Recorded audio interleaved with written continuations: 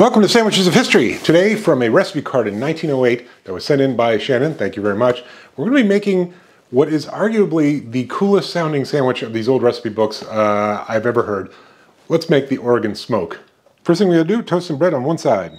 Okay, while the bread's toasting, let's go ahead and flake some smoked salmon. And that's how I knew they meant hot smoked salmon and not cold, because cold smoked salmon doesn't really flake.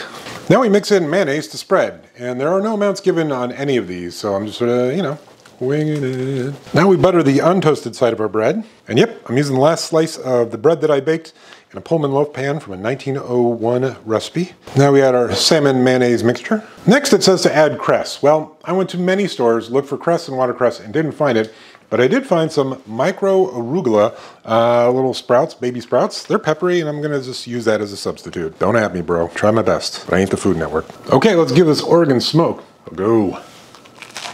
That's delicious. Hot smoked salmon, a little bit of richness from the mayonnaise, and a peppery bite from the little baby arugula, which the cress would have brought a little peppery bite too, so I'm okay with it. I do want to plus it up a little though. Can add a little lemon zest. Okay, let's give this Oregon smoke plussed up with a little lemon zest a go.